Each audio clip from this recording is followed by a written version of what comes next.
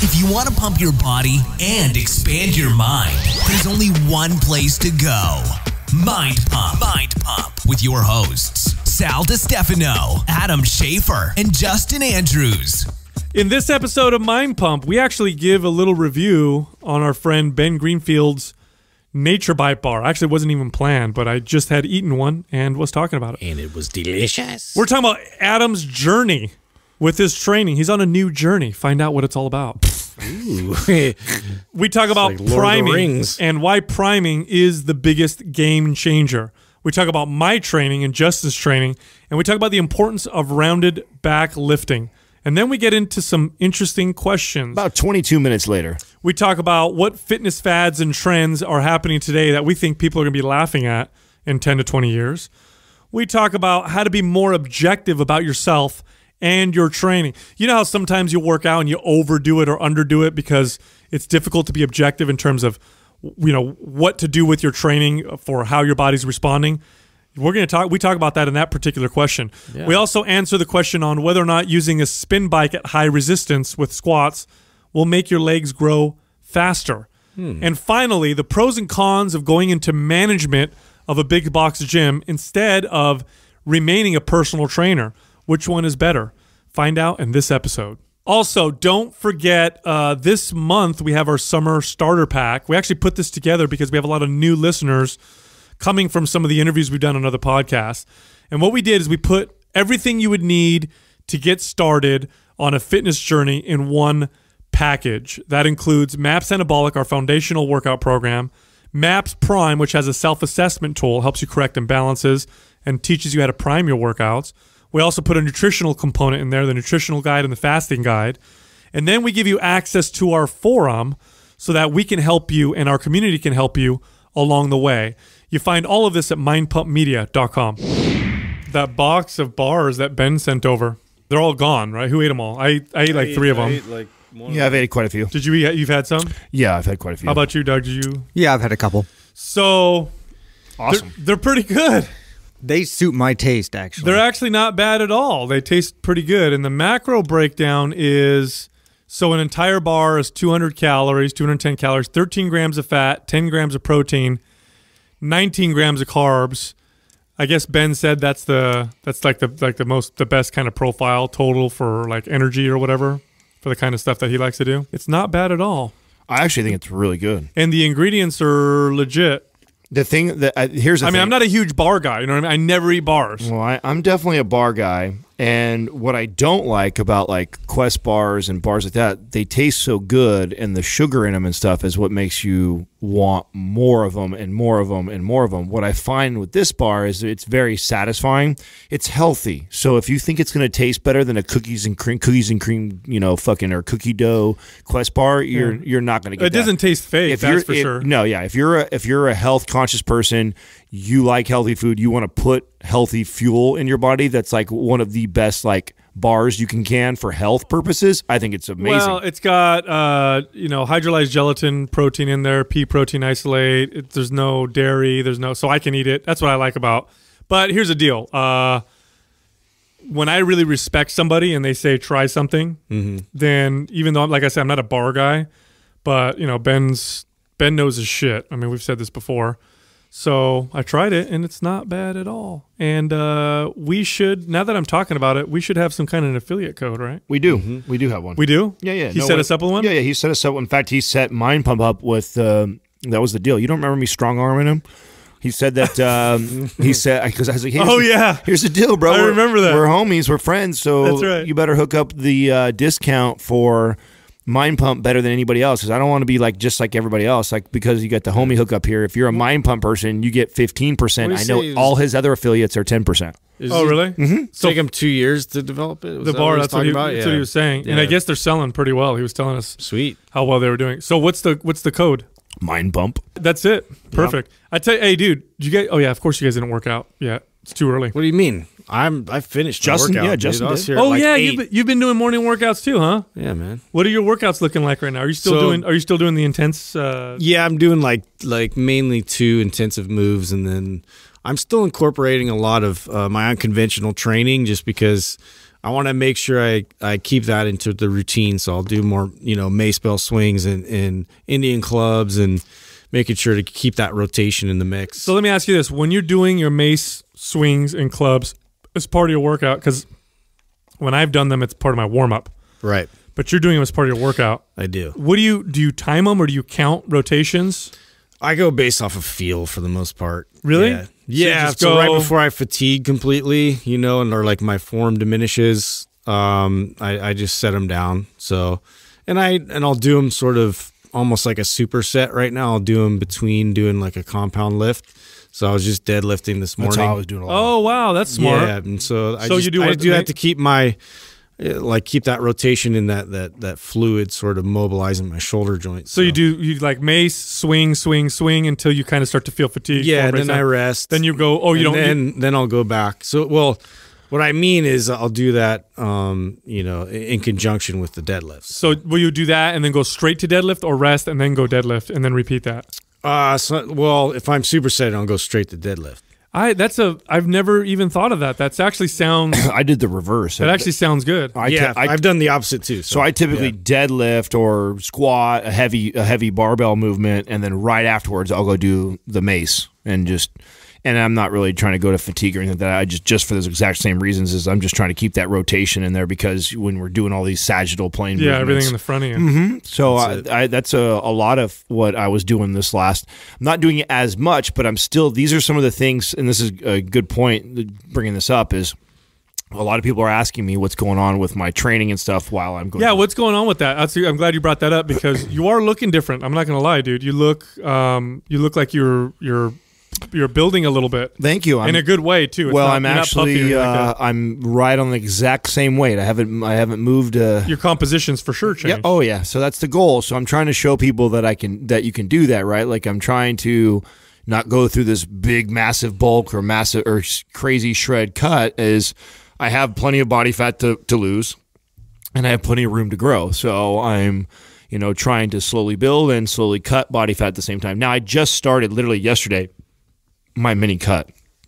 So I'm on a mini cut right now. How long what do you mean mini? I'm asking you because I know there's listeners who are like, what do you mean by mini? Does that mean a small deficit or does that mean a short period of time or both? Short period of time and both actually. So it's the mini cut will be somewhere between 2 and 3 weeks. And the reason why I say somewhere between is because I typically go off of how I feel. So if I'm trying to keep this as honest and real as possible on this journey, I know it makes more sense for me guys to sell you guys something on like, oh, this is the formula, do this. Nah.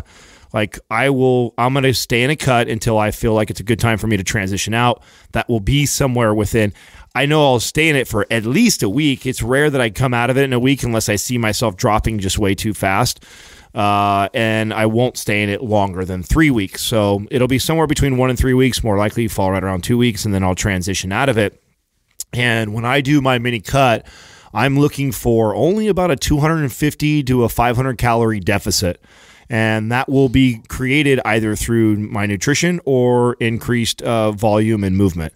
So the goal is to lose fat but not lose any muscle. That's why it's mini. Yes, and that's why too I'm not pushing really hard. I'm not trying to. I could reduce by 1,000 calories and watch myself shred out faster, but I don't want to do that. Like I want to just create enough of a deficit that it forces my body to lean out a bit, and I also are still kind of building at the same time too. So now, what about your training? Is it's more structured, like you're doing more MAPS aesthetic type training? So focus sessions. It is, but if I'm completely honest with everybody, MAPS aesthetic is the foundation of what I'm doing right now. But there is definitely a flavor of MAPS Green and Prime involved there. So Prime is essential. Sexy athlete. You're doing the sexy athlete combo almost. Yes, kind of. But okay. I to be completely honest, I'm not following any of our protocol to a T. I am kind of implementing all of those tools. Well, of course, which is you know your body. Yeah, and this is what I think. This is what we always recommend to people because I know I know people have said this before, like, oh, the boys don't even follow their own program. Well, at one point we all did. Like, I think it's important that everybody follows some sort of a structure at first because that creates a certain level of awareness. There's no program design that's going to be perfect for your body. Yeah. The goal is you have to evolve. And we've always told people when you enroll in one of our programs, follow it to a T first, do the full, however long it is, then go through it again and then start to learn your body and modify so you Yes. can get, better with it. And I think the only way you can learn is to be on some sort of a structured regimen. Just like I believe that if our goal is always the ultimate goal is intuitive training and intuitive eating. In order to get there, there has to be some sort of structure and tracking at one point to truly get all the way there. Otherwise, it's not objective. Otherwise, yeah. Otherwise, you're bullshitting yourself. You're guesstimating that whole time. So you can't. And that's why when then you don't veer off too far either. So you know like what the skeletal structure of it looks like, and so now you can modify but keep it within the same frame of it still. Well, and you have true measurables now, right? So now you can, if you're really truly following something structured, you can say, hey, wow, when I'm in phase 3, every time I seem to get in a phase 3, my body just responds really well. It's crazy. My body just really likes that adaptation, right? So, and some people will be like, whoa, when I'm in phase 1, my body just responds. And so everyone's going to be a little bit different. And so, when you start to pick up on things like that, you realize like, okay, well, maybe I'm going to spend maybe a week longer in this phase, and maybe I'm going to cut this phase shorter, but maybe I'm going to run this one more time than I would run the other phase, whatever. Point is that, you follow a structure first, and then you can start to have fun and play with it. This is also how I, keep things fun for myself too. If I was always following the same program over and over and over, Jesus Christ, that would be annoying, right? I'd get tired of that. This part of what we do and we love to do is experiment. So part of what I'm doing right now is experimenting with a couple things. One of them is this: MAPS aesthetic is the foundation. So, I have focus things. There's certain muscles I'm trying to kind of develop and bring up. Meanwhile, my main goal, though, above even bringing up muscle groups, which would normally be the main focus if I was competing, the main focus for me is keeping mobility through this process. So it is very important to me as I build this aesthetic physique. Yeah, you don't want to go back to where you were. Yeah, I don't want to lose that, because I'm so heavily focused on aesthetics. So I'm trying to be focused on it, but not losing the mobility along the way. So I've implemented some things. So here are a few things that I'm starting to do right now, and I'm trying to do my best to share this. Hopefully, if you follow me on Instagram and my Insta story, you're piecing this together.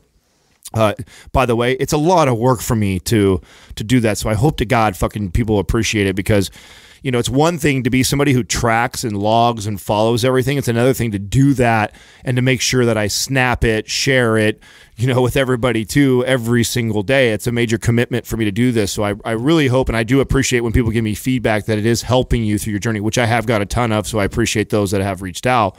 So during this process, every week I will make sure, and you guys saw last week, I was doing the stone, the sandbags. Mm-hmm. I'll pick like a movement like that just normally would not find its way into my programming because it just doesn't really have a place. I'm not competing for a strongman, but it's such a great functional movement, that requires me to have to be able to get all the way down in a really deep squat and a rounded back type of pulling up. So it's totally a great functional movement, like the one I just posted day before yesterday with reverse lunge to a balance with the barbell. So totally not a normal movement that I would incorporate into my routine, but because I'm trying to do things that are going to promote good movement, you're going to start to see me incorporate these type of movements sporadically and intermittently into the programming. It's not the staple, it's not the foundation. It's not like MAPS Green is a lot of that, right? Mm-hmm. Where I'll intermittently drop exercises that we would have in MAPS Green into my MAPS Black to help keep that functionality in my body and that good mobility. Plus, it is to me a priority right now, always to do my prime stuff and my fortification sessions above all other things. Dude, that's such a game changer. Yeah. Priming properly was for me the biggest game changer for me in the last few years. Easily. That's cool. Easily. You've been logging that, especially I've noticed the prime movements that you kind of highlight, and you showed which tests you went through, and then kind of like show people like your process with that too, because that's such a valuable tool. I wish more people like took it seriously. Dude, and applied it to their workout. It's a game changer. I had a message from someone who is using Prime before their basketball games. Sweet. So what they'll do is they'll do the priming, like the 10, 15-minute priming Yeah. before their game. And they're like, dude, they're like, usually it takes me, Dude, way more responsive. Yeah, they're like I right away. I'm playing like I was like I'm ready to go, and I feel connected to my movement. I feel like I have good agility. It was this whole long message. I didn't even say I should send it to you guys. Yeah. It's a game changer. Well, it's not only is it a game changer, but it's become such a priority for me, and it's what got me to where I am now as far as my mobility, that I've promised myself that even though I'm heavily focused on aesthetics right now, that if it comes down to me going to the gym and something's going to give, it won't be my priming, it won't be me working on all my movements to keep good mobility. What I will sacrifice is that extra set of chest or that extra set of shoulders, because that will become a priority. So in other words, I never miss that now. It's always starting all my routines, and if maybe I only had 30 minutes or maybe I just wasn't really feeling like a big hard 1 hour workout, I'll spend that the entire time just doing priming movements, at least above anything else. That's versus awesome. In the past, what I would do, being the bodybuilder guy and who's always trying to shape and sculpt the body, it was like sometimes I'd hit the gym and I knew I had to hit the gym, I needed to put the work in, I needed to get the volume. And so I would go there, and it's like, I don't really have time to warm the body up. I don't really have time to work on my 99. I don't really have that time right now. I'm just going to go over and hit some, chest press real quick and do some shoulder shit and tricep shit and then get out, where I won't do that right now. I've told myself that if it comes down to something like that, well, if I go to the gym with that mentality, then it will be, okay, we'll get in there, do your 90-90, do your froggers, do your leg swings, do your, thoracic mobility stuff and your shoulder mobility, like do that stuff and then get out, because that was what we agreed, or what I've made a pact to myself is I'm going to keep during this process. Yeah, love it. My training's changed a lot recently also. I've started incorporating, I hate calling them circuits because it's not really like a big circuit, but I'm pairing exercises together in odd ways. So like last week, what I did was one of my workouts was I picked a weight that I could do 5 reps with the deadlift with. That was kind of easy. So I put 315 in the bar. For me, I could probably hit, if I really wanted to go for it, I could probably hit, 15 reps with 315. So 5 reps isn't that hard. But I would go 5 reps there. Then I'd go to dips, then I'd go to pull-ups, and then I'd rest. So it was like a heavy exercise with some lighter ones, and then I'd rest a little bit. Or the other day, what I did was I did a heavy double with squats. So I did a heavy double with squats to like a heavy overhead press to a light cable row. So I'm doing these kind of odd combinations.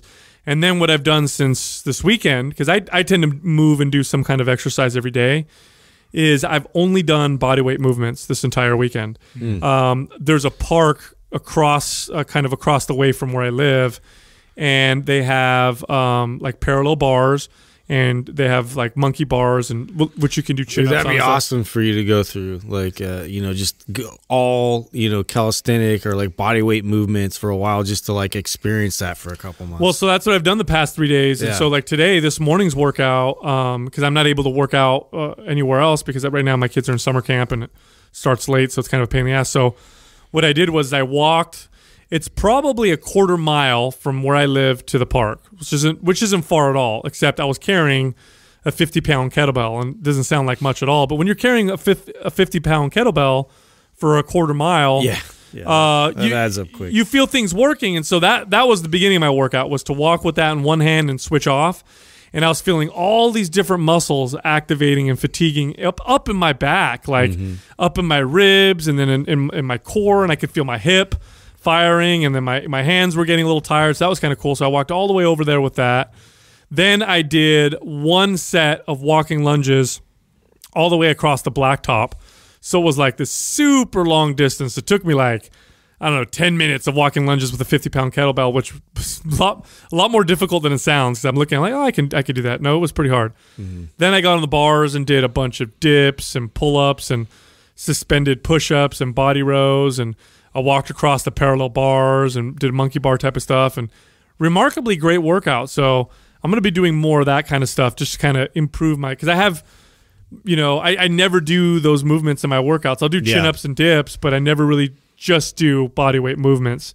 So feels good. I'm feeling cool. I'm going to start doing it more. Yeah, besides the deadlifts too, like so with squats, like I'll do my heavy loaded squats, and then in combination with that, I'll do like some Cossack squats, or I'll do something like that where, it's a little more challenging functionally, and I'll try and really get depth and like So I guess I'm really trying to preserve, that type of mobility and movement. And same thing with like bench press. Then I'll kind of come in and then I'll do some, rotations with Indian clubs with that to make sure that, I'm functioning on that capacity as well. Well, we had a good discussion. I think it was Friday when, Adam, you were telling us about lifting the 200-pound sandbag off the ground and putting it up on a platform, which is kind of like, it's like the Atlas stone, right? But they make them into these training bags now. And you were talking about how sore your back was, and we had this great discussion. And I think rounded back lifting, rounded back lifting, and I'm not talking about rounded back like your lumbar spine is super rounded to where you're at end of range of motion. I'm talking about rounded in your upper like back, bear hugging, to where your scapula is spread because you're hugging something, and then you're having to lift it. And because when we deadlift, we're always in this kind of tight upper back position, which is proper form, that we never really strengthen those muscles in their spread out position. Yeah. And that's why you got so sore.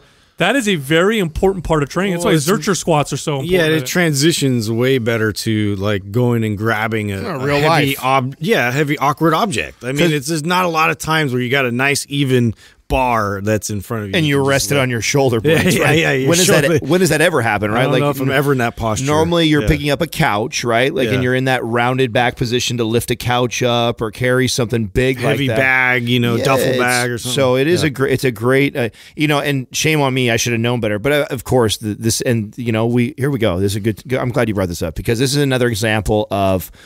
If I was programming correctly, if I was really being mindful of the best approach at this, I would have not done a 200-pound sandbag the very first time I decided to do a movement like this. Like I hadn't done Zercher squats in a very long time. I hadn't picked up a stone like that. Probably picking up a 100-pound stone probably would have been a better.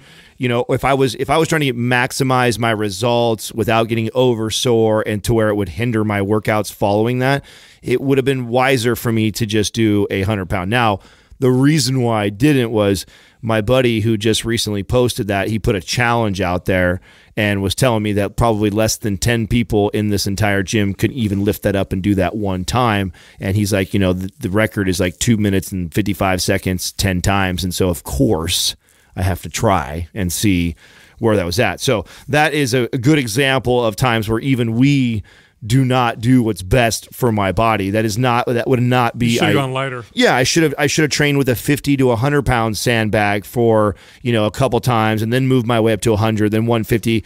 But what ended up happening was my bicep, and it was actually my back was sore, which felt great. It felt like a good sore, but I actually felt almost like a strain in my biceps, which I should have known better because I was in this extended position. When was the last time I held 200 pounds in extended position? Because I don't curl 200 pounds when I curl, right? So I'm not, my biceps aren't even used to that. And I didn't even, I knew my back was going to get sore from that, but it was more my arms that was really what hindered my workouts going forward because they felt strained to where I was like, ooh, it hurt to do. I will say this though, man, every single time I've ever done any type of strenuous, normal activity like moving, when you got to move like furniture and shit out of a house or whatever, and I go do this and my dad will come help. I'm like, look, I lift weights, man. I do that for a living, right? I'm pretty strong. I can lift my dad kicks my ass and he doesn't even work out because he's always lifting shit. He's always moving things. That was his job for, most of his life. So when we move a couch or a fridge, like he can like balance it and grip it and his fingers don't hurt. And, meanwhile I've got gloves on because I'm a pussy. It's good to do that kind of shit, man. It's nice to be able to go out in real world and do shit that, that requires some strength. That's not a barbell. Heavy objects. Like I highly suggest you do that. Exactly. That's why I lift logs and shit. Bring the bird, Doug. Step right up, all you bearded men and all you bearded ladies. This quad is brought to you by Big Top Beard Company, whose all-natural beard oil products not only make your beard smell amazing, but feel amazing too. Their organic essential oil blends transport you to manly places like the mountains, the desert, the sea, and beyond, all while encouraging a lot of beard nuzzling to boot. Buy it for yourself or as a gift for that special bearded someone at BigTopBeardCompany.com. Enter the discount code MINDPUMP for 33% off at checkout. MN2AK What fitness fads and trends today do you think you will be shaking your head at in 10 to 20 years? Oh, Wow, yeah. what ones haven't we addressed? So I'll tell you In right. 10 to 20 years? Well, if you guys don't have any, I can start yeah, off. go ahead, start. Oh, I see. Go ahead, start it off. So What comes to mind right now? There's probably quite a few, actually. I called this Like emerging trends right now that Yeah. are going into the So I called this early on in Mind Pump. If you don't believe me, go listen back to some of our early episodes. But I called this, and that is that we put protein into everything: protein water, protein cookies, protein fucking anything with protein makes everything better, according to the marketers. And this is because the fitness industry has done a very effective job at demonizing everything but protein. And protein, in fact, is the magic macronutrient. And so they throw it in everything. And I'll tell you this much right now. Excessive intake of protein over long periods of time is not good for you. I'm not saying people are doing this, but at some point we're going to laugh when we look back and see protein gummy bears. And we're like, well, that's kind of stupid. So that's one of them. And here's a couple more that I already see happening right now. And it's happening literally right now. The gut health trend. And I call it a trend because it's very important. And taking care of your gut is very, very important. But now the fitness muscle building industry has gotten their hands on it. And you're going to see supplements that are geared around gut health, that are probiotic based or whatever, that are for fat loss or for muscle building. So it's like, this special probiotic formula that's for fat loss, and they're going to sell it, and it's going to have the same kind of labeling as their pre-workout. Oh, man. And it's going to be all ridiculous. And the third thing is ketones and ketogenic dieting. And again, you're seeing it right now. Supplement companies are already coming out with their... There's got to be an easier way to get to ketosis. Yeah, their protein powder with exogenous ketones added to it, and ketones this and ketones that. And again, it's magic and it helps with everything. And there's some truth to some of it, but like everything, the industry takes it and just turns it into shit. And I think those are the things we're going to laugh at. I think we're going to look back and be like, wow, we put probiotics in everything. Like, that's not really necessary. And we put protein in everything, and just throwing ketones and everything doesn't necessarily make it I good for you. definitely agree with the ketogenic thing. I already see it happening right now. And again, I felt like we called that when we first introduced it to our audience and said, hey, all the great benefits was right away. You saw like this huge flux of people doing it to the point where people are like, oh, I don't feel good on it. What should I do? It's like, well, stop doing it. So I think that it's got a lot of great benefits, especially since I think we're carb heavy and carb addicted as a whole. So I think that something the opposite of that is really good for us. But I think that it's just like anything else. We'll go to an extreme, and you're going to see, and we're going to be kind of shaking our heads like, this is just ridiculous. People drinking coconut oil and fucking living off of just avocado like that. I think that trend will end. And I think we'll kind of shake our heads a little bit. I also think, I'm going to go away from nutrition and like some of the gym trends I see. So steal mine. one of them being the weight belt thing. I think that is a needs to end. The walking around and this is just fresh in my mind because literally yesterday I was at the gym and watching a dad train his son, and they were doing lateral raises at the machine, and he had his weight belt on, and I'm just thinking to myself like, what are you Son, you got to protect your back. Yeah, right. So I Put on your belt. I think that I think we know enough now about that. I think that we think that's kind of silly.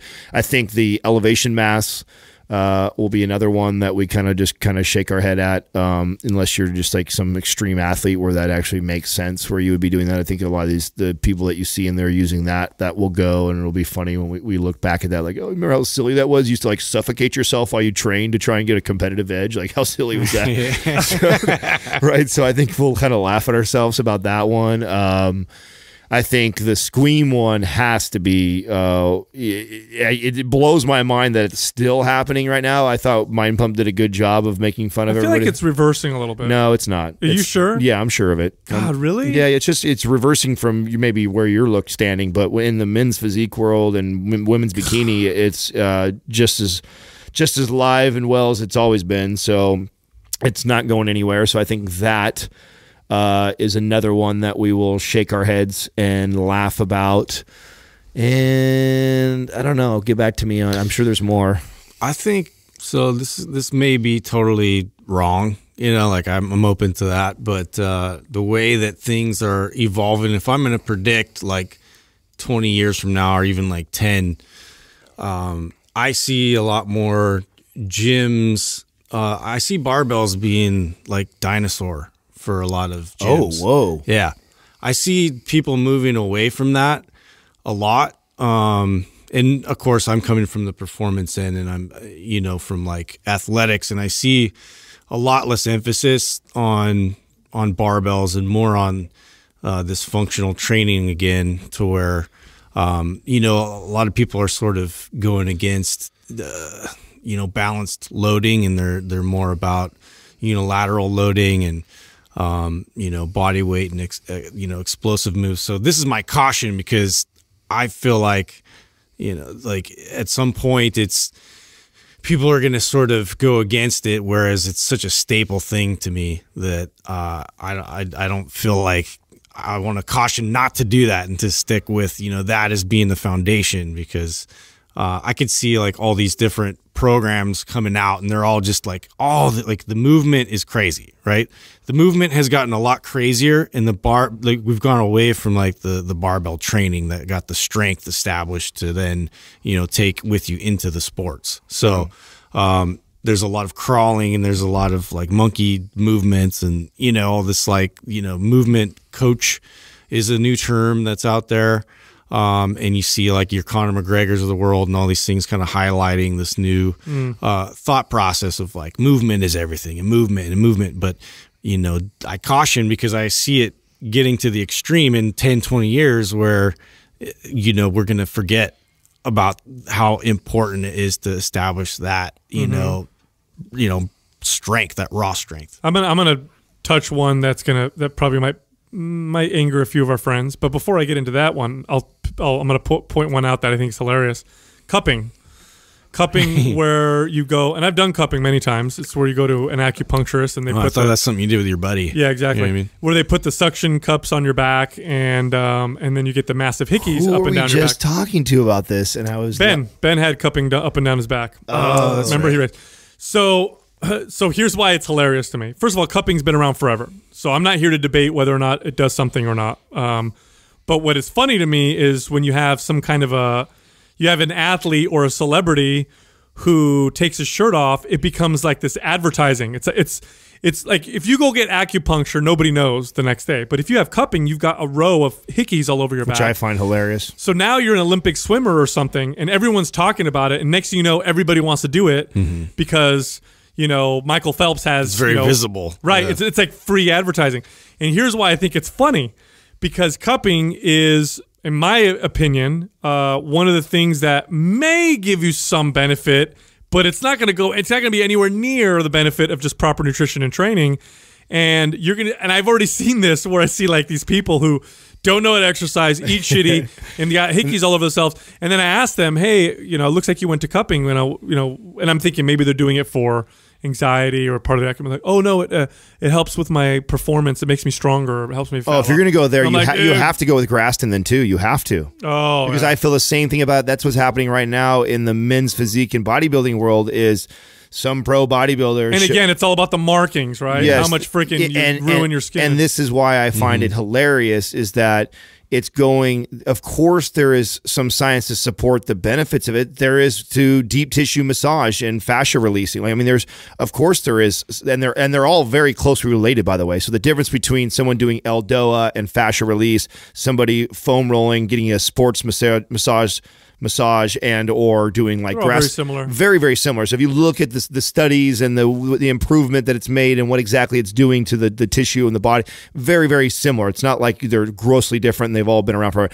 And what I think is funny about it is it's now turned into like being a martyr again, which always ends up happening in this industry where people take it to the extreme. And now it's like these battle wounds, like who can go get it done and look more fucked up from it, which is just hilarious to me. Like, why do you want all these rashes and hickeys all over your body and you're splitting hairs on how much it's really, truly important? Well, when you talk about body work, because I know some exceptional body work specialists, exceptional, and I've worked with a lot of them.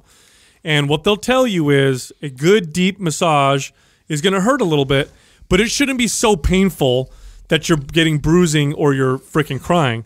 That's the equivalent of me saying It's over intensity. It's like training over exactly. intensity. It's like you're not. What you're doing is you're creating this kind of response in the body where it's trying to protect itself.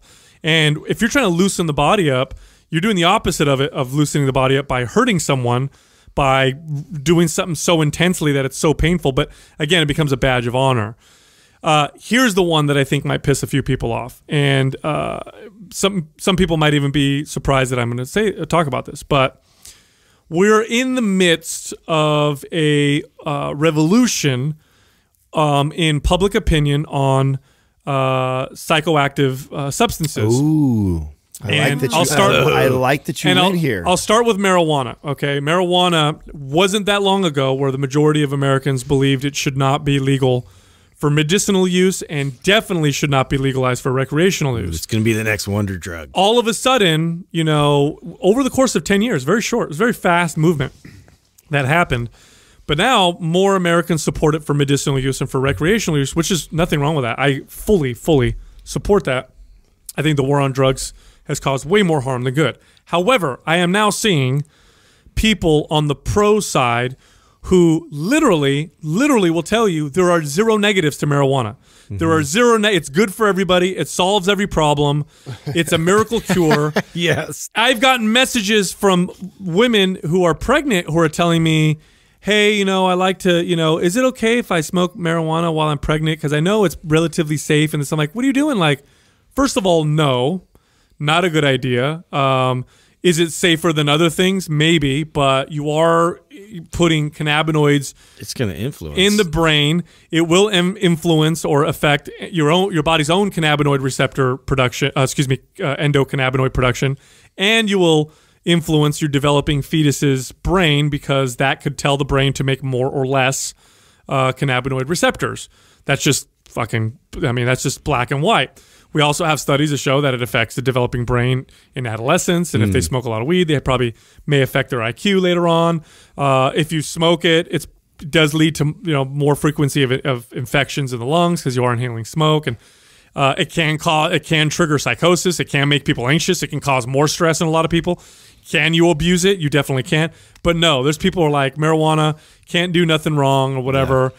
And that's just not true. Everything's got its. I'm really glad you said this because I think all of us we talk highly of marijuana. Yeah, we all smoke marijuana. So I think it's important that people understand that there is a side of that we have balance. I am by no means going out and telling people like, oh, you should take it because it's the answer for all. Oh, you have achy. Oh, smoke this. Oh, smoke this. No, it's an option for some people, and for some people it's a better option, and it is non-toxic, so it's better than certain things.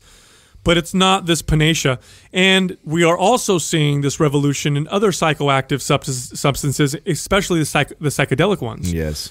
You're hearing people talk about ayahuasca, LSD, psilocybin, as if they are the answer to humanity's problems. I've actually heard people tell me this. Like, if everybody just did mushrooms, there'd be world peace, everybody would get along, nobody would kill each other.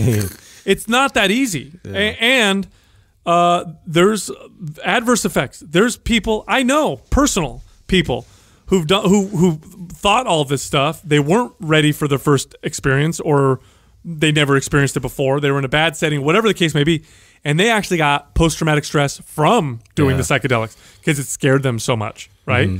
So, and that's a revolution that's happening right now. It's like right now. Well, you can see just like some people just have such a profound, experience through it that it's just really hard to see the other side of it. It's just like it highlights things that they didn't even know were there. And a lot of times, like, I don't know. And that's why I caution, because there's a lot of work we have to do all the time and accountability wise and self-reflection and being aware of your own habits and all these kinds of things, like constantly having to figure stuff like that out, how to get in tune with myself. Mm-hmm. That takes work. That takes a lot of work to work on yourself. Right. And so, just caution yourself or check yourself if you need a substance to provide that for you. Well, I think, again, the message right now that I'm hearing some people say is that it's all good. Yeah. That there is no negative, no potential negative,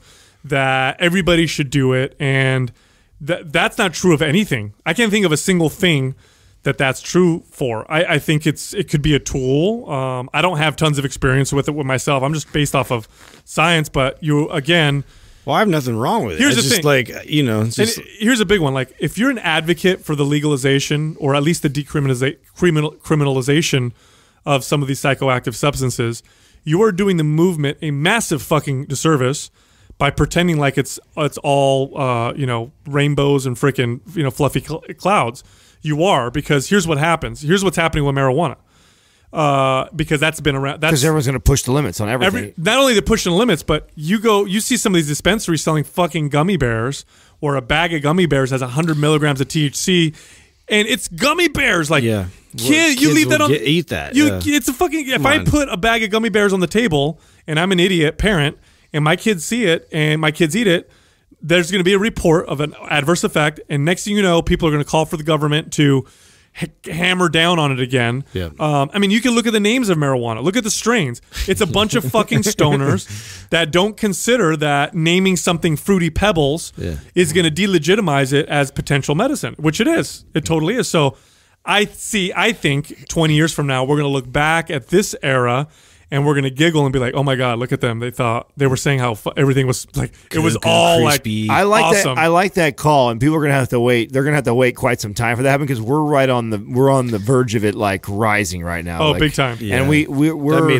be the 20-year one. And it's I know the question was for fitness, but it is the fitness and wellness industry that's pushing. It's the fitness, wellness, meditation, mindfulness people that are advocating it, and and I think, again, like the cannabis thing. Also, again, all of us are very pro everything. Like I believe that everybody and anybody should have the choice to do and try whatever the fuck they want, as long as they don't harm somebody else. Like if that's your journey, that's your journey. But what I don't like is how much things become cult-like. And I don't care what we're talking about, whether it be a substance or a brand or a thing or an ideology or a modality of training. Like, people get so fucking cult-like about something. It's like, awesome, I'm so glad that you tried this and you had this amazing eye-opening experience for you. Like, it was for you. That was for you. Good for you. And I have noticed this is really popular amongst people who did not grow up around any sort of like religion or spirituality or anything like that. It's got the same pull. It is. It's got the same pull. It's for a the lot of same, people. and I grew up around all that stuff. So I've seen the like slain in the spirit and people like speaking in tongues and like I've seen a lot of crazy stuff, or what you would think is crazy as a kid growing up, that actually was snake handling became very normal in my life. And so, people talking and sharing these spiritual stories and awakenings and, things that they had processed and God speaking to them and all. It's very similar when I listen to some of these people talk about their experience through psychedelics. And I'm not here to say that either one of them are wrong. It's just that I think the same people need to learn to objectively pull themselves out of it and look at it and think like, oh, well, maybe that's just my experience, because I was able then to tap into something I was never able to tap into before. Mm-hmm. And it's not the end all be all for everybody else. No, and the way I look at it is this: if something has enough power to profoundly change you in the positive, it also has the same ability to profoundly change you in the negative. And we can use religion again.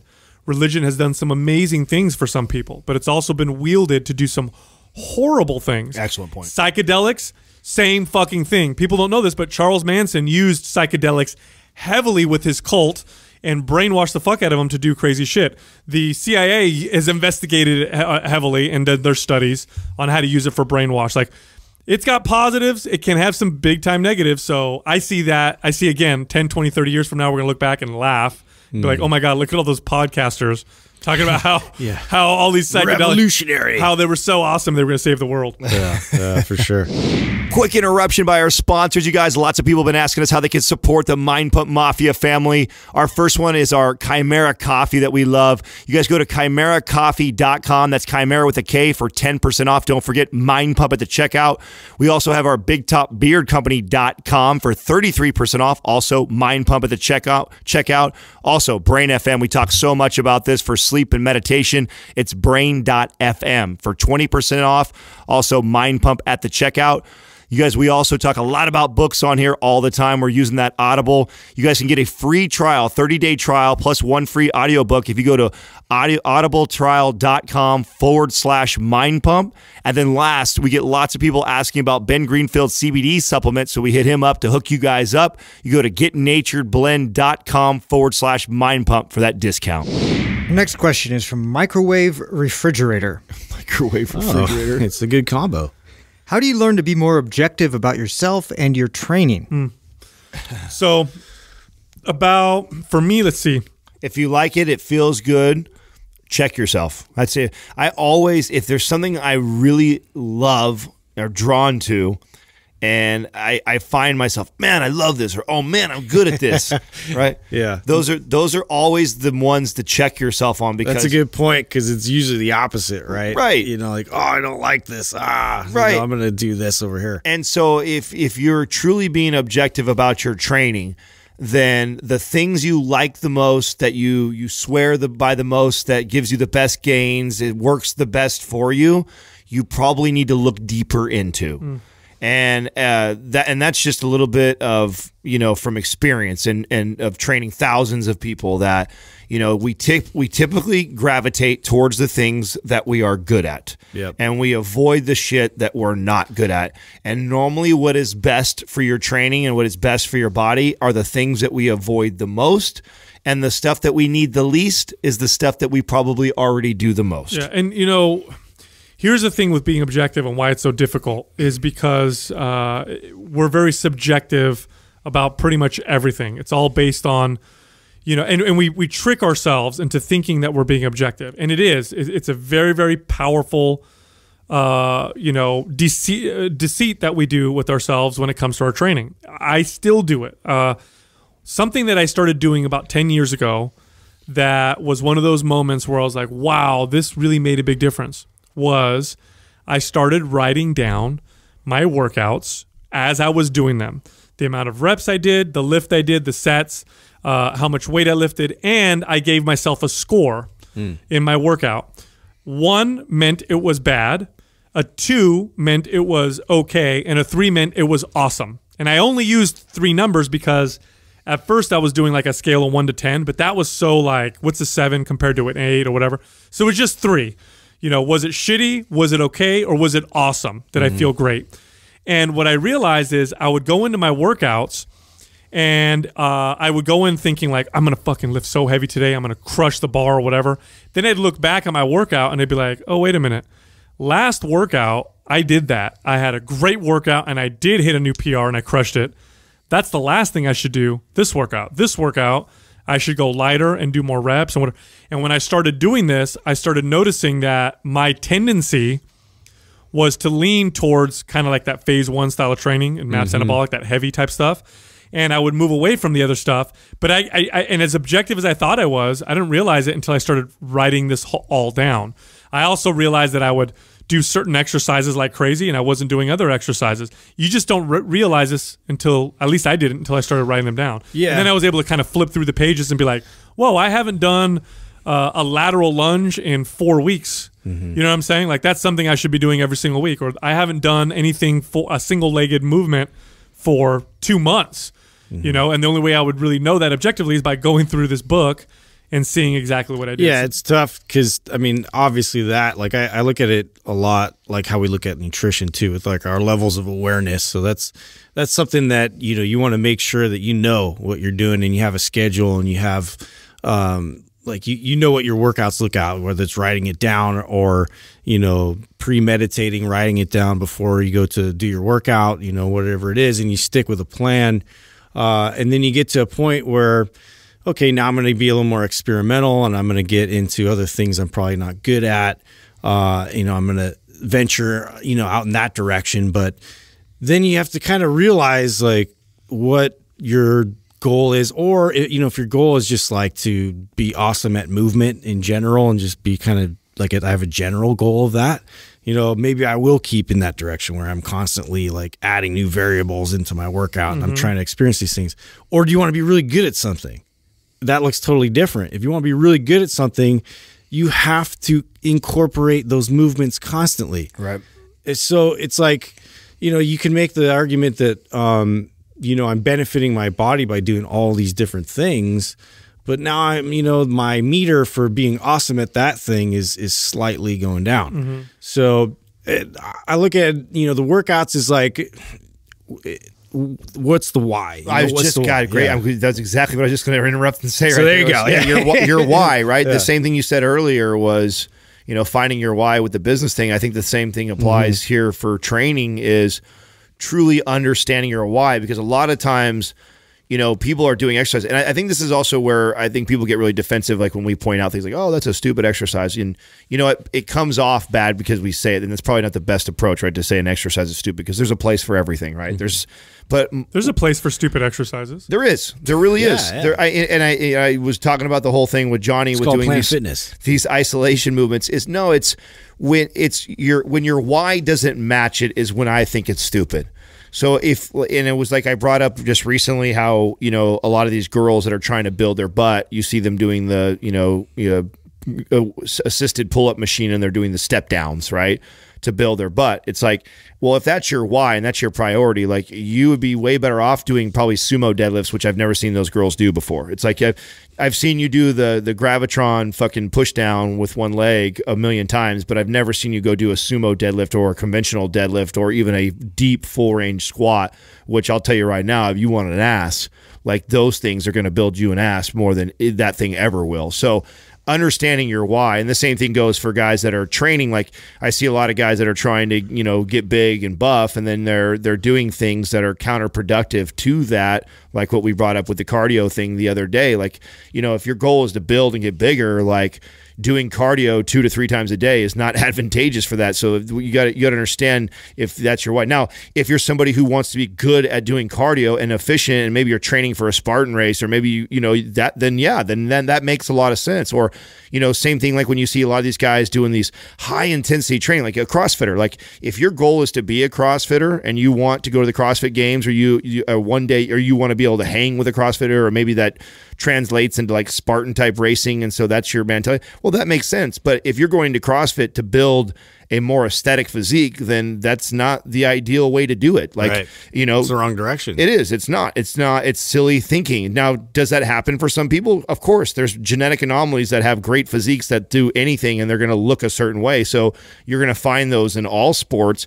But to train like an athlete, but then want a bikini body or men's physique body, they're counterproductive, and vice versa for the two of them. Like a bodybuilder does not have any business being inside a men's physique facility, or a CrossFit facility trying to get ready for his show. That just doesn't make sense, So understanding your why is a great way to be objective to your training. Our next question is from Mark Wolves. What are your thoughts on spin bike at high resistance alongside squat to help grow legs? So let me tell you why this one's very interesting, because we talk about cardio and how that's counterproductive, but he's talking about spin bike at high intensity.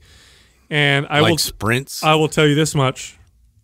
Bike sprints, yeah, very effective at building size in the legs. Oh, in fact, quads. Woo. Some of the most muscular legs you'll ever find on anyone, aside from people who lift like weights. Ice skating. Yes. Too, but yeah. The biggest, most muscular legs you'll ever find on anybody, aside from people who lift weights, are anybody who sprints, whether it be sprinting on land like running, or sprinting on a bike, or even ice skating sprinting. Those people have incredible muscle mass on their legs. So high intensity sprinting with squats, I believe, is a very effective way to build muscle. I'm going to challenge that a little bit, though. How? Bring it. Well, this is how I'm going to challenge that is Can somebody? Absolutely. Can somebody do that? And there's great examples of sprinters, like we're saying right now. If you compare most your elite level sprinters versus a marathon runner, look at their quads. I mean, incredible. That explosive training.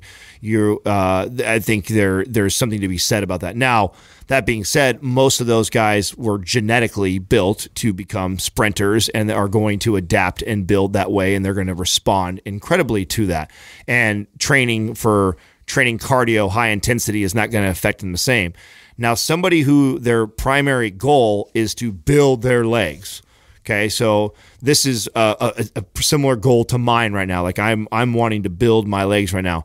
I would not go do sprints on a bike. Now, does that mean that I think it's bad? Does that mean that I couldn't benefit from doing that every once in a while? No, I'm not saying that.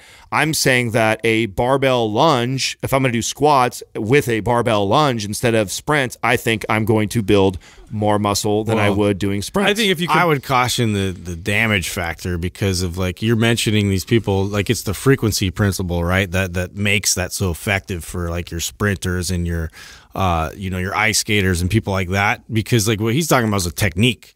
So if I was to interrupt my normal process and then do that technique, I could overtrain like really quickly. Oh yeah. I think you would be surprised. I think you would be shocked at how much muscle.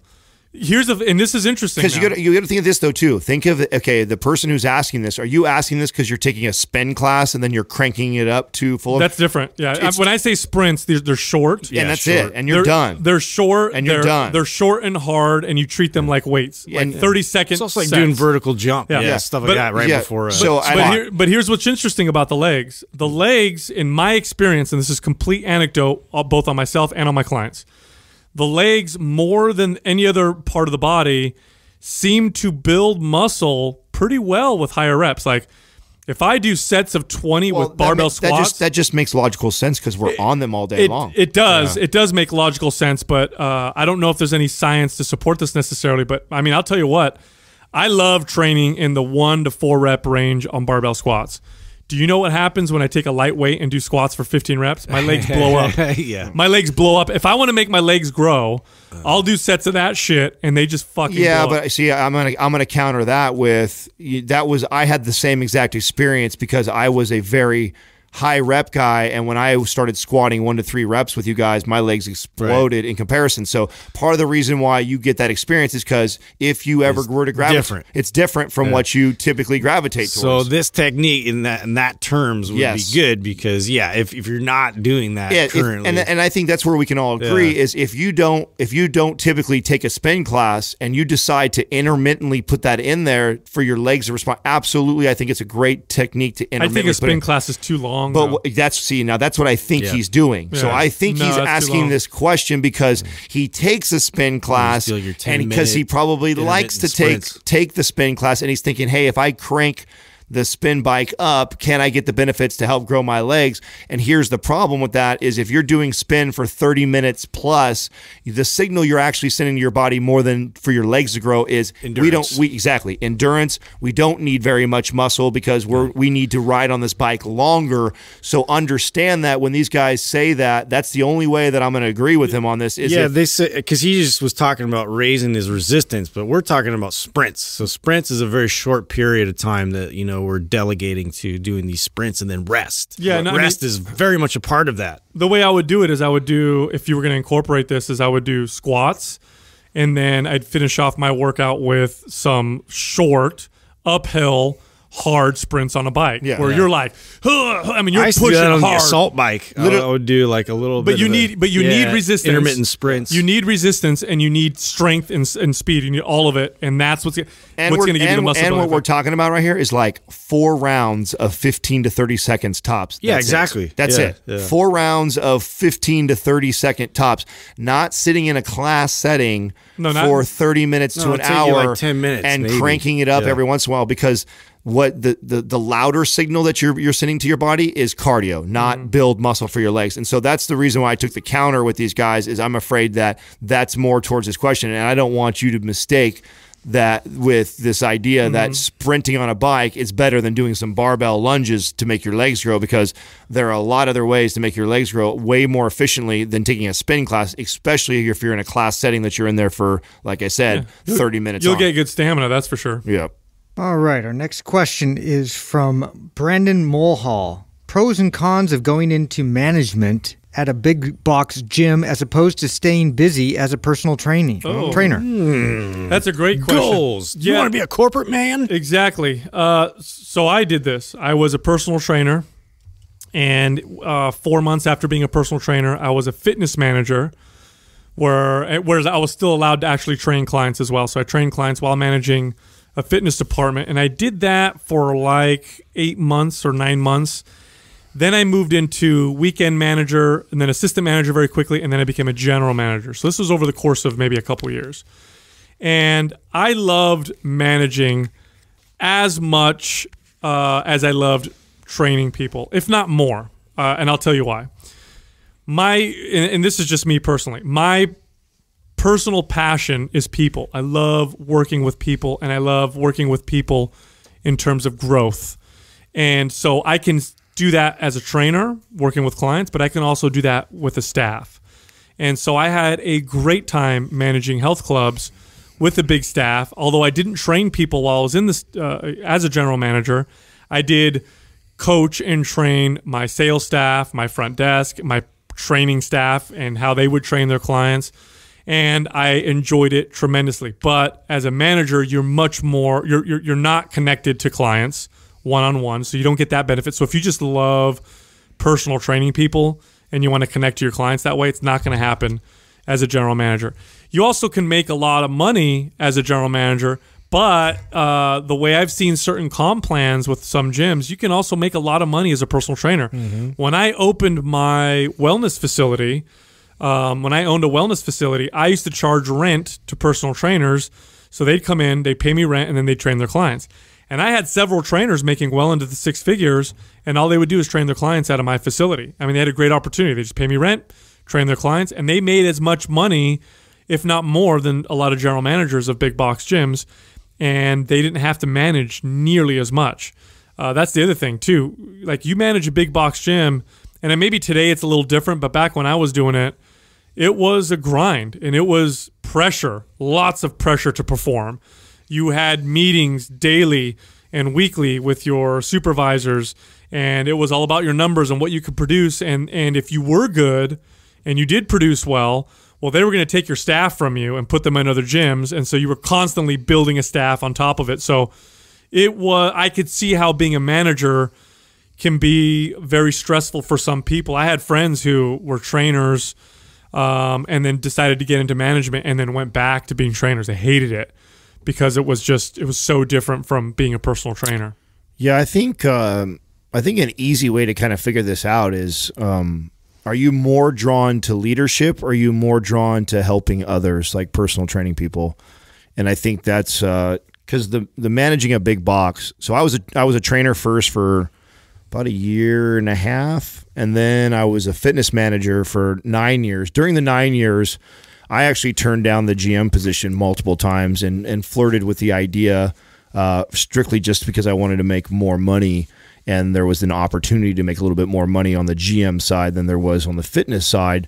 But I loved the fitness side so much, and I already felt like I was kind of managing the sales team anyway, so I felt like I wasn't really going to get much more, and they weren't willing to pay me as much as I wanted, so I stayed on the fitness manager side my entire career for a big box gym.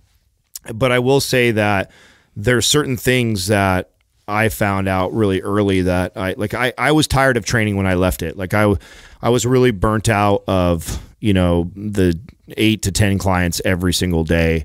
I mean, I loved it, building it. And like, once I proved to myself that I could build a sustainable business, I could be successful, I could make good money as a personal trainer, I became over it really quick. I didn't feel like, if I was going to be really, really good and make a lot of money, I didn't actually think I was a great trainer, because what it takes to make a lot of money as a personal trainer, even if you have a really high dollar amount that you charge, you got to train quite a few people. And the more people you train, your value as a trainer starts to go down. I don't care how fucking good you are. It's just a fact. The more people you have to manage and handle, the less opportunity you have to service each one of those people individually. So your service starts to suffer. And so, I saw that and I knew I wanted more. I wanted to make more money. So for me, the obvious transition was to go into management. And then when I got into management, I fell quickly in love with developing other leaders. And that is where I have a huge passion. So, and there is the cons of it is that's where all the politics are, for sure. Like if you don't like politics, you don't like having to deal. I mean, some books that come to mind right away: Winning with Words, Verbal Judo, 360 Leader. These are all books that I love to read. Winning, Jack Welch. Like those were all monumental books that I remember going through and reading that I was drawn to because I got off on that. I enjoyed that. Okay, I need to get something done in my facility. And I know that if I just ask my boss, can I do this? He's going to say no. So how do I get this done? So I actually enjoyed that process. I enjoyed that struggle of how do I get to run my facility the way I want to run it, even though I work for another company. And all those books I just named were all great books that That's help. why you guys are so good at Instagram trolling. FYI. Yeah. Yeah.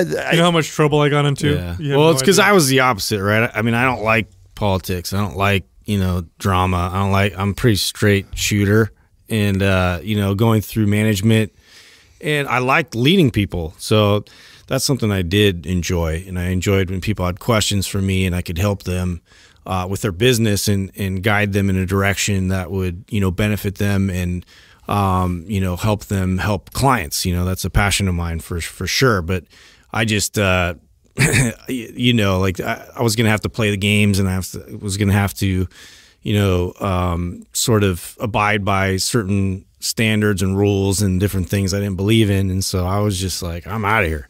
And I took off and realized I could do it all myself and make my own rules for myself and, do business with people I wanted to do business with people and dump people I didn't want to do business with. And, I could set my own standards and that excited me, but it really does take a lot more work.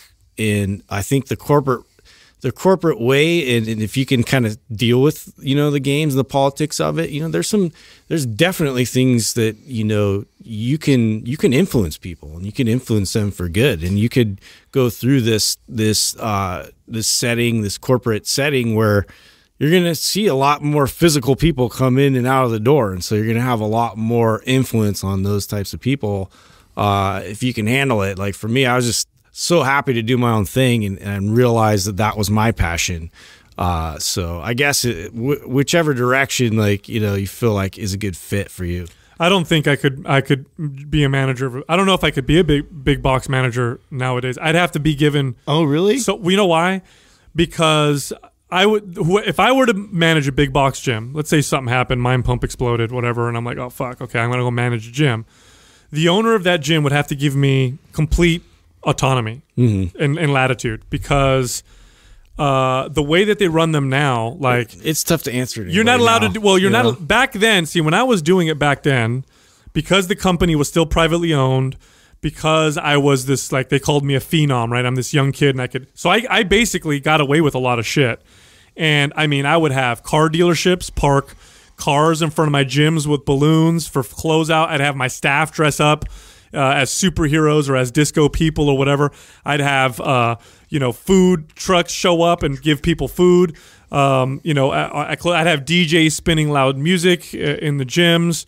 I would do a bunch of shit that I would get in trouble for that now you get fired over. Like now if you manage a gym and you decide, hey, I'm going to have Una Mas come and serve food, if you don't get clearance from HR or whatever, like you're in big trouble. I didn't ask anybody. I did it all. And now I would hate that. Like I'd hate to be like, okay, I've got this promotion going on. Here's the things I want to do. I'd be like, no, let me do what I'm gonna fucking do. I'll show you the numbers. Yeah. And leave me alone. And I don't know if big box gym would be able to do that with someone like me. Yeah, I mean, we're a lot alike, and I mean, you left the company way long before I did, and all my buddies thought it was crazy how I lasted as long as I did in there for those exact reasons.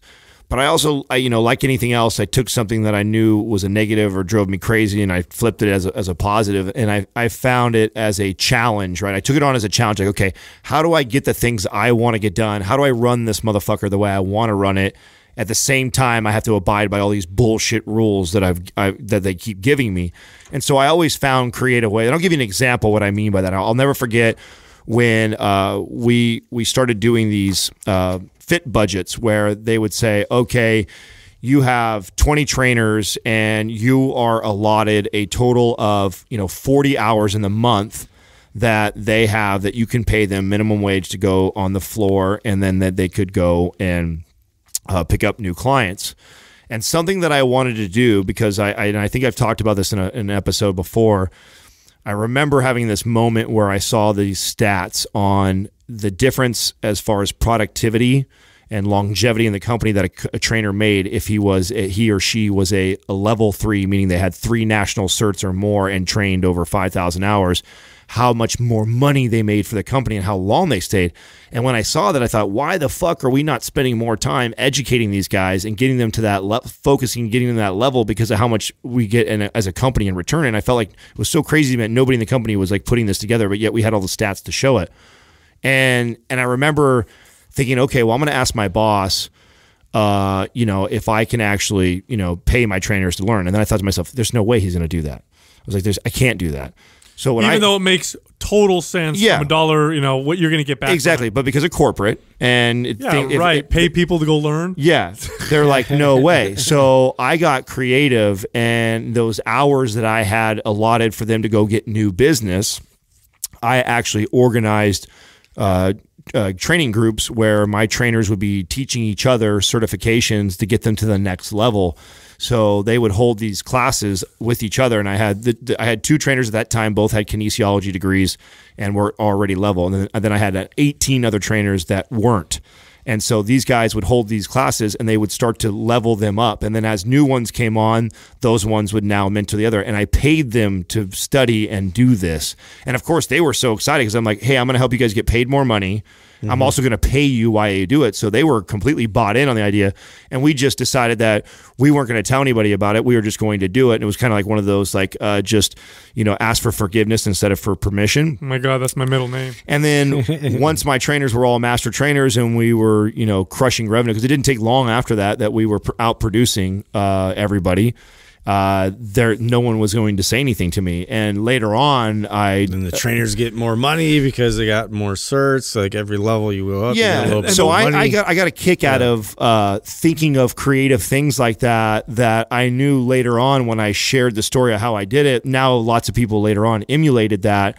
But I also know that it would have gotten the kibosh. They would say, no way, you can't do that. And until you run into, and this is what I hate about working for other people, is that you get these egos that come in, and it's all great, right? Now, from my standpoint, if I own the company and I see someone doing what Adam's doing, and he's killing it and it's working, you know what I'm going to tell Adam to do?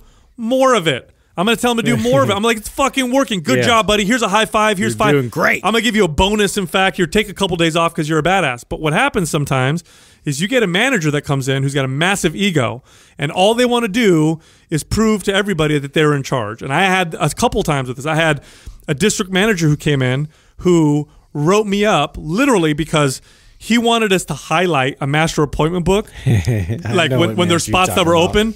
And he wanted us to color the whole fucking page with highlighter, which was it took forever to color the whole thing. The color bled through the pages. It wasted highlighters. I'm like, look, trainers, just underline it with the highlighter and don't worry about it. I got written up for some stupid shit like that.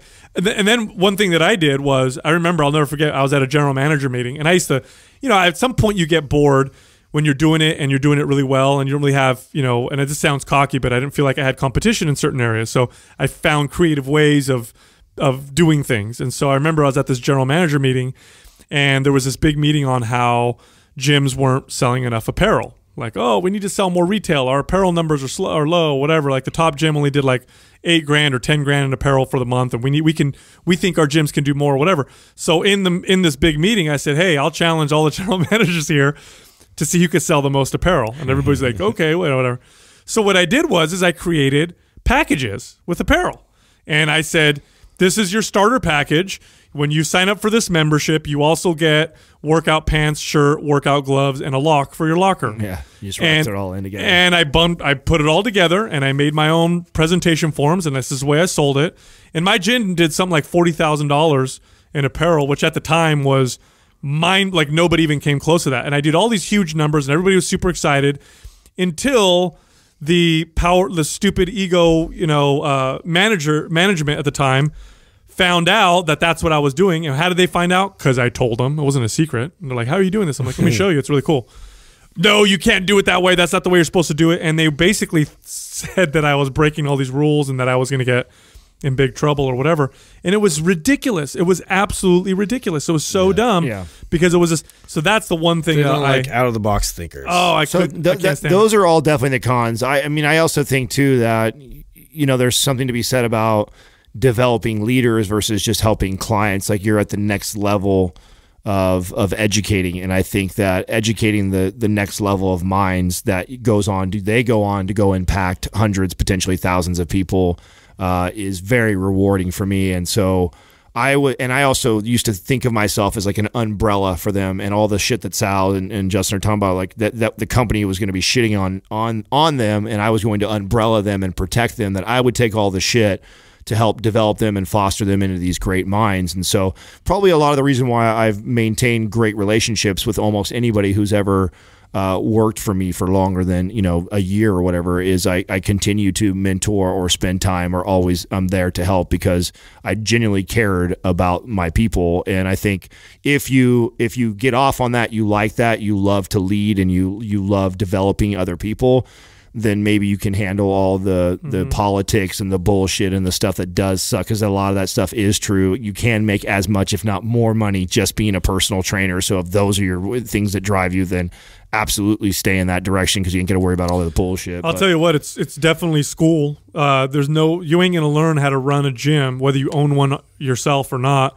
You ain't going to learn in any better way that I can think of than managing a big box gym. Well, it's 100% the best way to learn. I attribute most of my business knowledge from that. I mean, because when I would get challenged with an idea, I wouldn't just accept it like, oh, okay, you said no, I can't do that. I'd be like, why? Well, why? You need to explain the business logic to me and break it down to me. Well, we were very fortunate, okay? As much as we joke around and talk shit, like we were a part of 24-Hour Fitness during its fast growth, while it was still privately owned, and we worked under groups of people who implemented systems that now you see being standard in the big box gyms that nobody was doing. Like we learned how to read metrics for your gyms, and we read them every single day, and we learned how to turn certain knobs to produce certain numbers. We had training systems for the staff that we would do. We mastered how to do a presentation and how to do an intake form. We mastered how to read, member statistics and all these other things. Like I was very, very fortunate to be a part of that particular period of time. I mean, when I started with 24-Hour Fitness, it wasn't that short after they merged with Ray Wilson's Family Fitness and became 24-Hour Fitness. Before that was 24-Hour Nautilus. Yeah.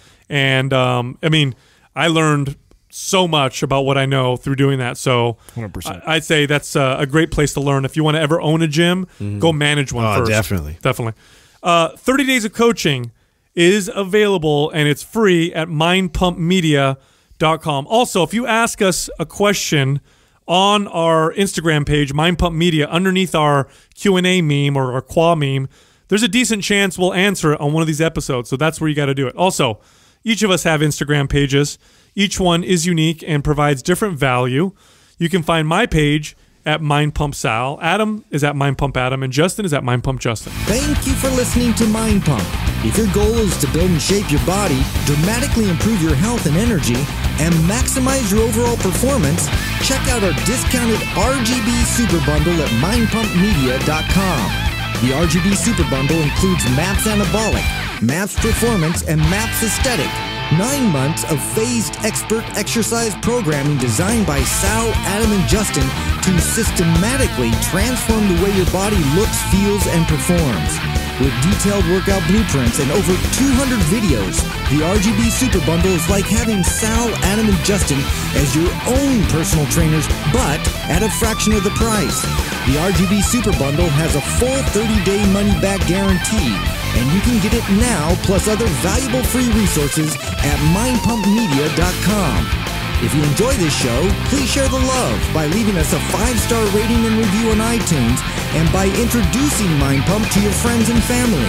We thank you for your support, and until next time, this is Mind Pump.